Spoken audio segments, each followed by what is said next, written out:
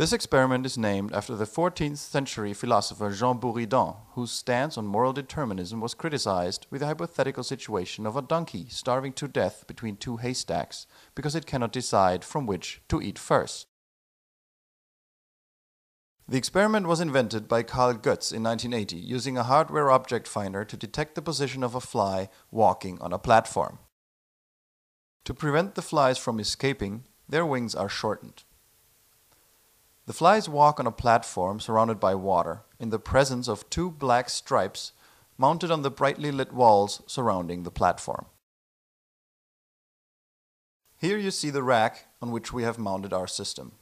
The wheels allow us to use the setup in any room in our institute, be it in a teaching or research setting. We can put the computer controlling the experiments into this lowest shelf if we want to move the setup. The gray cylindrical object houses the arena where the experiments will run. On top of the rack stands an old monitor ready to be hooked up to the computer. Now let's have a look inside the arena. On the white bottom, you can see the platform, which is about 12 centimeters in diameter. When an experiment is being conducted, the moat around it is filled with water to confine the flies to the platform. Let's switch on the fluorescent lights for a better picture. You'll notice how these lights don't flicker in the video camera. This is because we are driving them with a kilohertz AC power supply such that the flies cannot see the flicker either.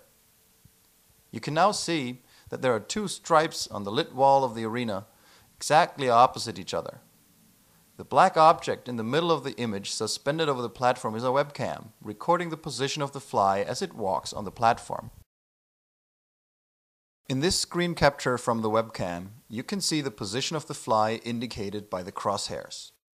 Our software records the position of the fly and stores the coordinates for later analysis. You can see that the fly preferentially walks up and down on the platform. The reason for this direction is the location of the stripes outside the field of view of the webcam. Wild-type flies will walk towards one of the stripes, realize they cannot reach it because of the water, and then turn around to walk towards the other stripe. Hence the reference to Buridan's ass in this experiment. Let's observe the fly for a minute.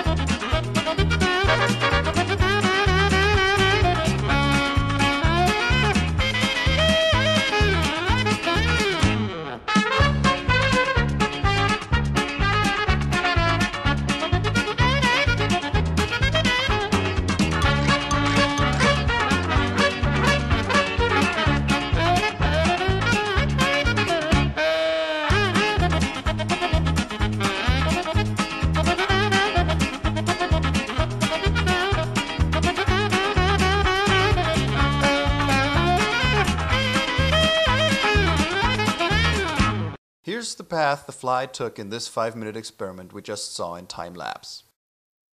Our software can now count the number of times this particular fly walked between the stripes or average many such traces and calculate occupancy plots.